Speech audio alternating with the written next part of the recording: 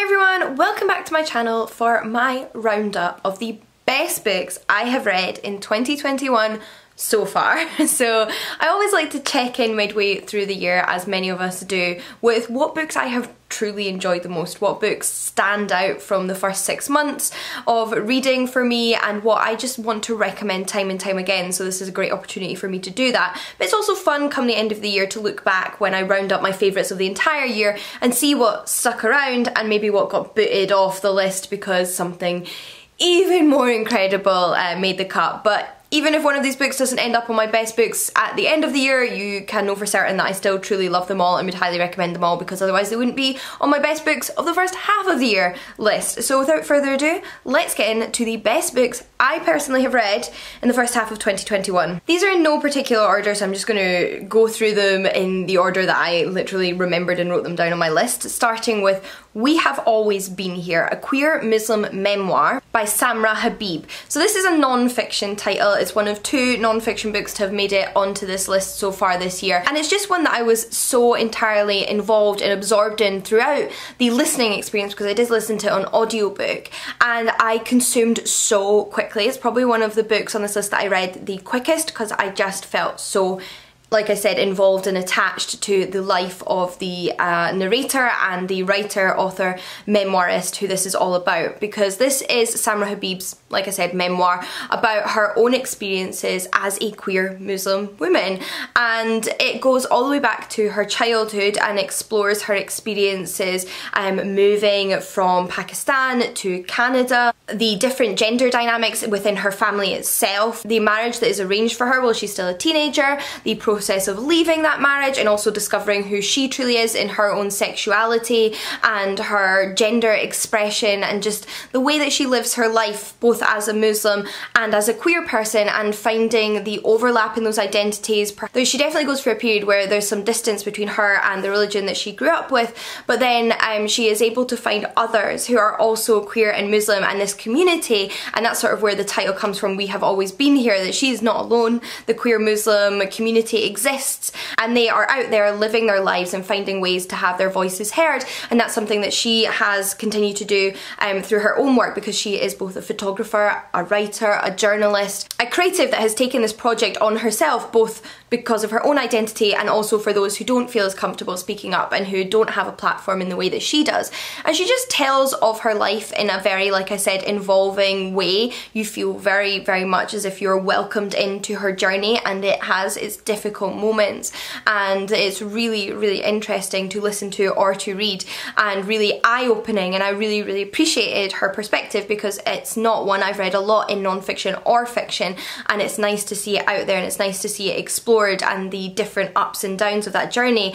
And I particularly loved reading about her as she got older and was able to explore this queer side of herself, and I found that just really empowering to read about. So I love this story. I always love listening to memoirs on audiobook because they do have that feel of you're listening to the voice of the person, and it's like they're telling you about their life. It feels very intimate, so I would recommend that, although of course I'm sure the book is equally as phenomenal. And I do have a physical copy, which I ended up highlighting some passages in that when I heard them I thought were so beautiful that I wanted to sort of mark down for myself things about found family, etc., which is something that I myself think is incredibly important and love and care about, so it was nice to read about. So yes, I absolutely love this memoir, would highly, highly recommend it.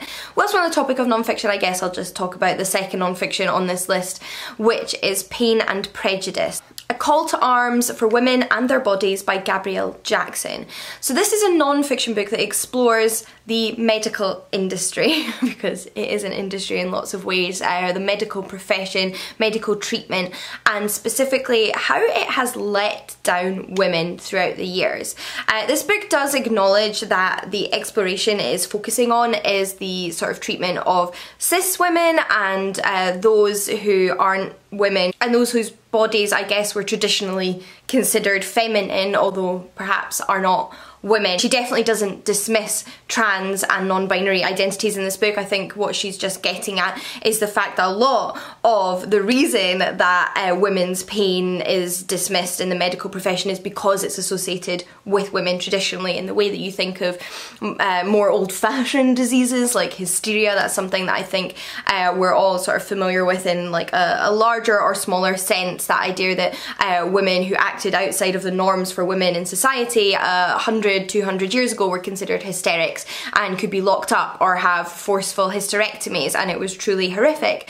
But still today there is a presence of that same attitude in which women are often overlooked in medical professions for their symptoms. Physical symptoms are dismissed as emotional, and those conditions that present in women differently from men haven't had the same degree of research. Things like endometriosis are still incredibly difficult to get diagnosed, not to mention that women are more likely to experience chronic pain throughout their life, and those same chronic pain conditions that women experience, again, less researched, less well-funded research than a lot of conditions that are traditionally associated with men, for example. So it's really interesting, and I think it's really empowering as a woman or somebody with a body that is generally dismissed by the medical profession, because I think this book could actually be really empowering to just anybody who has felt that their pain has been dismissed by medicine, regardless of who they are and how they identify. It's a really incredible book.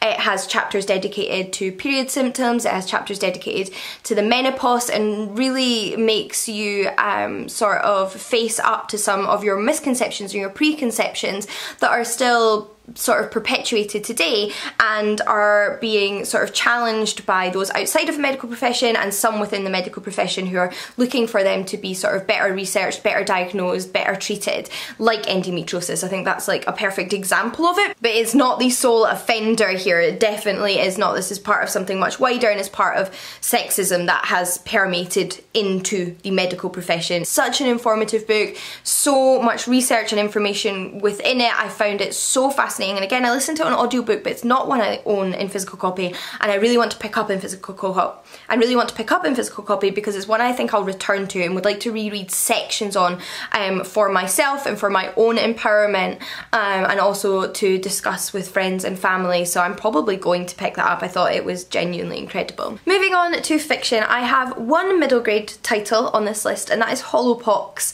by Jessica Townsend. This is book 3 in the Trials of Morrigan Crow series.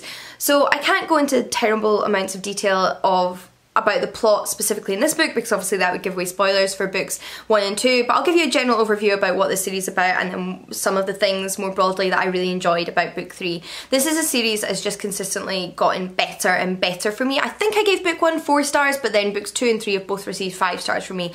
Absolutely adored them. And this is a middle grade series. I would also say if you're an adult who doesn't tend towards reading middle grade now, even though you did when you were a child, and who enjoys fantasy, this really stands out as something that can be enjoyed by all ages. It's got so many complexities. I think it has a lot of the joy and the escapism that we loved when we were children, but still is captivating enough and interesting enough, say, for an adult. So definitely check it out. This is about Morrigan Crow, who is a little girl that's cursed to die on her 11th birthday, but is instead stolen away. She's whisked away to the world of Nevermoor, where she's invited to participate in the trials to become a member of the Wondrous Society, who are those within the realms of their world that have special abilities. She has no idea why she's been picked, she doesn't know what her special ability is, and we find that out during book 1. Now, the things that I love about book 3 are, again, these sort of darker tones. I felt like these came through in book 2 more so than in book 1, where the Jessica Townsend can write a really creepy scene. She can create a really creepy atmosphere, and I love it. I love that in middle grade. I think it's done in a way that's entirely appropriate for children, but I also just think it's so eerie and atmospheric and absorbing. I love it. I love the way she writes. And I also love the way that Morrigan's relationships with those that she has made her found family in Nevermoor and also her friends have developed in this book. I love seeing the different sort of dynamics between all those relationships and friendships, and both the love and the care within those relationships, but also the moments of tension that arise. And I really enjoyed it. I loved the way that the plot is carrying carrying on from books 1 and 2, and I can't wait to carry on with the series, which I think is going to be quite a long one, maybe 8 books or something like that, but I'm not complaining. From children's children's fantasy to adult thrillers, however, the next book on my list is A Madness of Sunshine by Nalini Singh.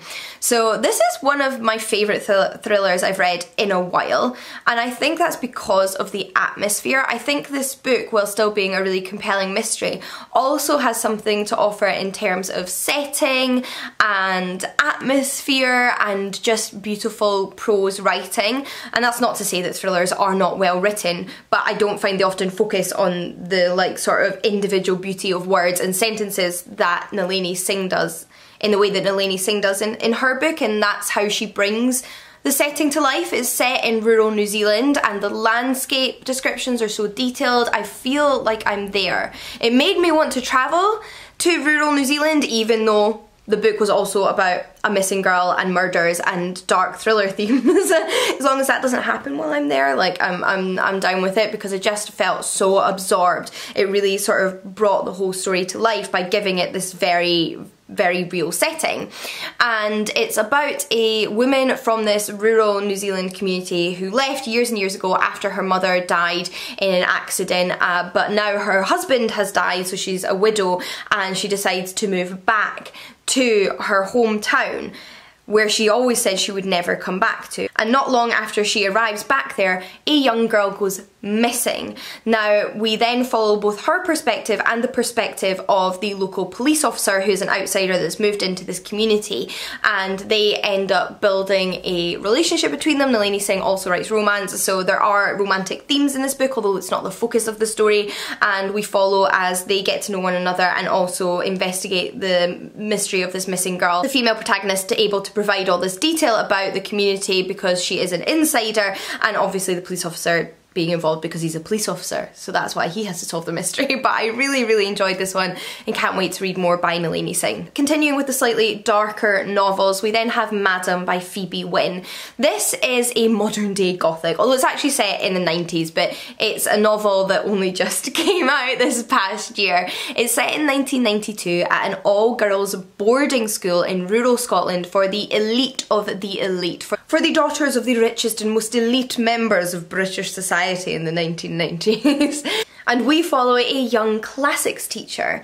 So this is her first time working at a private school, at a boarding school, but she gets offered this job which has excellent pay. The school has an excellent reputation, so it's impossible really to turn it down, especially with her responsible for her mother's upkeep in a care home down in England. So she moves up to this boarding school in order to take on her new role, but it is quite unlike any teaching position she's ever had before in terms of the students. These students are not like those she has taught in the past, and it seems that they know more about their lives there than even she does as a teacher. They hold this authority, this secret understanding of why they're at this school and what this school's true purpose is, because all is not as it seems, and there are secrets around every corner that our new teacher is not privy to. But of course they start to unfold as she spends more time there, and it takes that traditional gothic narrative of a young woman taken to a sort of dark, remote manor house, although in this case we have the boarding school setting full of secrets and sort of dark mysteries, and her being the sort of naive character who knows absolutely nothing and is flung into this environment. And it's a really interesting take on that genre, that traditional genre that explores themes of feminism and classism, and I really enjoyed it. Plus, because she is a classics teacher, there's also a ton of references to Greek mythology and ancient Greek and Roman history, which I adored. It just added this whole other layer to the story for me, and I thought it was incredibly compelling. I just couldn't put it down, and I was absolutely turning those pages to get to the end and find out how things concluded. If you'd rather steer away from the darker novels, however, I also have on this list a good old Regency historical romance, because I'm a sucker for this genre, and that is Rules for an Unmarried Lady by Wilma Counts. Now, what struck me about this historical romance in particular is its exploration of grief and family and support, and the balance between doing what you think is right but also listening to others' needs in that grieving post-death scenario. And I loved the way it handled the familial relationships and the care that all the characters showed for one another. I thought that was something that really stood out in this book in a way that I haven't seen focused on in other historical romances before. before. But the premise is that we have two protagonists. We have a man and a woman from aristocratic Regency society whose brother and sister have recently passed away. They were married, so this brother and sister have died in an accident, leaving behind their large brood of children parentless. So their aunt and their uncle, the brother and the sister of the two dead parents, come to the home in which these children have grown up and act as their guardians. Now, they butt heads in their approach to sort of parenting in this scenario, in their approach to grieving. The older children are really reticent to leave home and go off to school and leave behind their siblings after just losing their parents, but the uncle believes it's what's best for them, whereas the aunt feels that they should be allowed to stay at home, and that's one of their sort of bones of contention. But at the same time, they have so much respect for one another and are able to sort of grow as people and do what is best for these children as a duo, which naturally leads to them falling in love. And it's adorable. It's a lovely, lovely romance about two people coming together in a very dark situation, but able to sort of make a new family and find a way to support these children and find happiness and love with one another against all the odds. I really, really enjoyed it. It was just like a book of warm, fuzzy feelings, and like that's exactly what you want sometimes. From historical romance to contemporary romance, however, the next book on this list is The Flat Share by Beth O'Leary. So this is a book that had quite the hype maybe last year or the year before. I've lost track of time, years, decades, all of it. But I've been meaning to read it since it came out, and I'm really pleased with how I fared with it because I was a bit nervous going in given all the hype. And I also don't read a ton of contemporary romances. I prefer my fantasy and historical romances, but this one really proved to me that there is a book in every genre for me. I read it for the book club that my uni friends and I do together as a way to stay in touch and Zoom call with one another once a month by reading and wrapping up a book, then blethering about other stuff, of course. And there was mixed reactions. We had those that just thought it was meh, and then we had those that loved it like me. But it's obviously the right book for some people, not the right book for other people. But if you do think it sounds like your cup of tea, then definitely check it out. It's about a young man and a young woman living in London, one of whom is staying in this London flat and needs a bit of extra cash, and the other of whom needs to get out of her ex-boyfriend's home and find somewhere cheap to stay because she doesn't earn a lot as she works in publishing, which is not a very highly paid industry, and I can definitely concur with that as someone who has worked in publishing and who still works in publishing in a freelance capacity. The creative industries, right?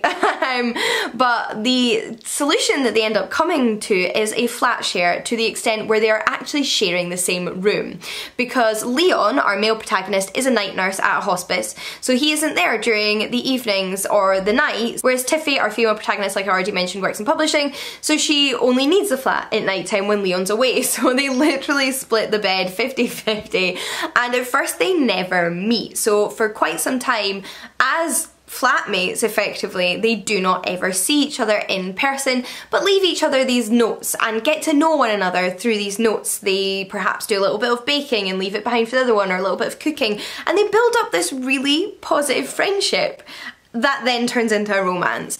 Now, this scenario is ludicrous. Moving in and sharing a flat with someone you've never met, where you share the same room, seems a little bit on the dangerous side, although it's excusable given how expensive London rent is.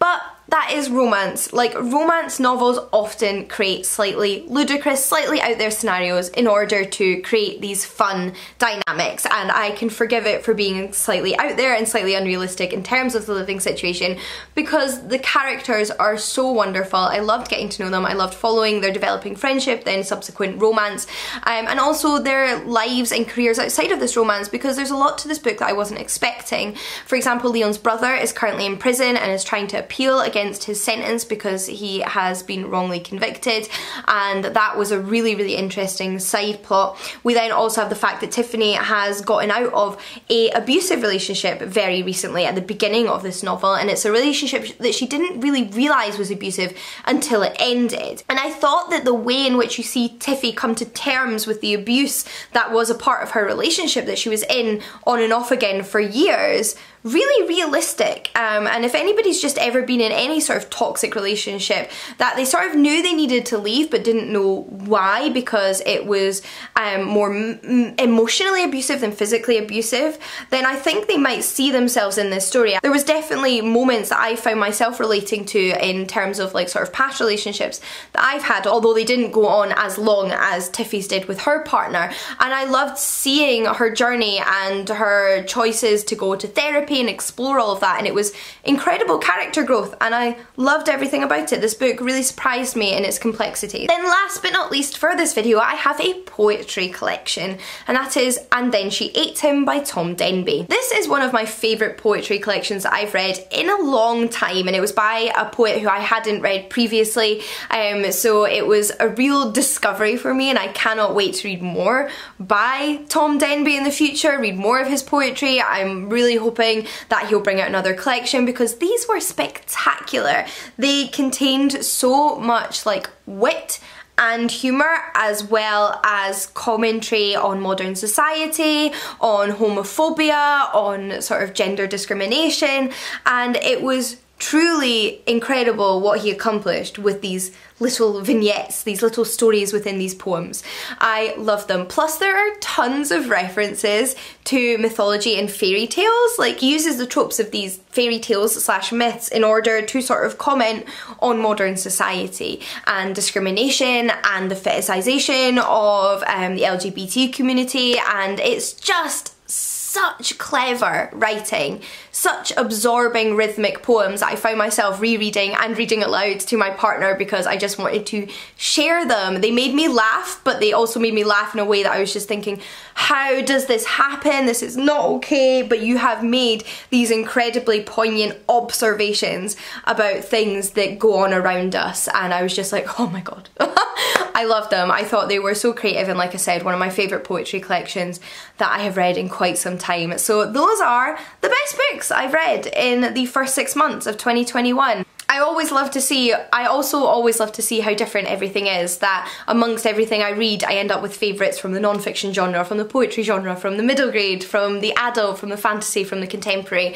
It's a lot of fun, and it just goes to show that there are wonderful books out there in every genre. So do let me know what the best books you've read are in the first half of the year. What books stand out from you from the past 6 months that you would highly recommend, and also if you've read any of these books and want to chat about them, even if you didn't like them, that's okay. But until next time, happy reading, and I'll see you all again soon. Bye everyone!